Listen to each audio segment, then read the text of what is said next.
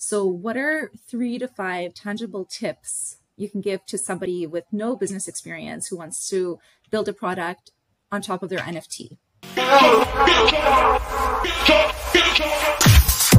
Yeah, so I always say trade assets. And what I mean by that is everybody's good at something, right? So everybody has something that they do well.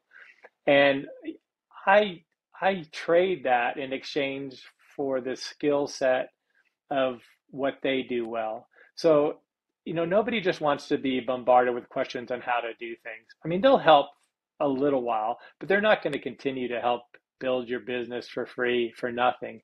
And that's where exchanging of ideas and building true relationships, and just like, with your partner, it's a give and take. And so with the community, it's a give and take. You can't just take from the community all the time. You got to give.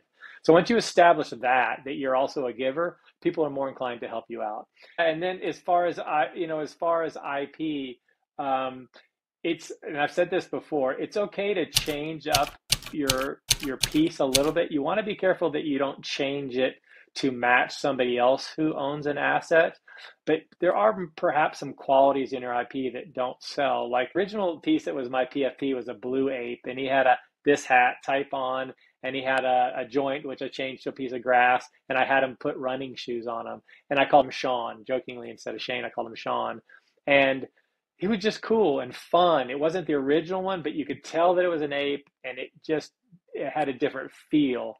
And then when people saw that, Humble, a publicly traded company, reached out and said, I love the look of that ape. We would love him to use him in our marketing. So I sold them to him. But so taking your IP and just adjusting it a little bit to make it more marketable is something that I think you can do as well. The thing that I would say is it's okay to spend a certain amount of money, but you have to be careful. If you're going to spend $100,000 on something you're going to use as IP, sometimes it becomes more valuable than the company itself. So I'd say watch the limits of what you spend when you put an IP into it. Apes looking for a cheaper IP to me makes a little bit more sense business wise, because that goes to with the company, in my opinion. I guess conceivably you could license it out and keep it, but my feeling is if somebody has a big product based on your IP, they're going to want that IP, or they're going to want the actual asset as well.